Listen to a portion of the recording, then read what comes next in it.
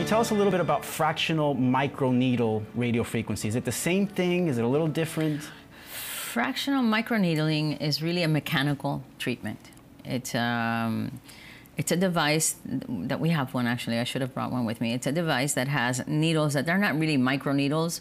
Microneedles are much smaller, or 3 microns thick, and they're much sharper. These needles are a little bit thicker, and you can use them on the surface of the skin so that you can mechanically stimulate the growth of collagen, but it's not really the microneedles we use in collagen stimulation are actually electrical.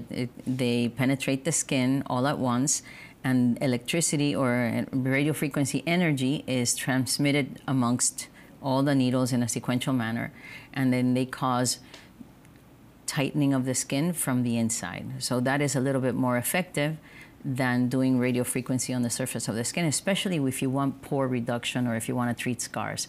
So when someone comes in that says my pores are large, by the way, we forgot to say, as you get older, your pores get larger because you have less collagen, so there's more space and they get big. Gotcha. So when someone has large pores naturally, or they want their pores to be smaller, then we use, or they have scars, we use microneedling or radiofrequency that's fractional.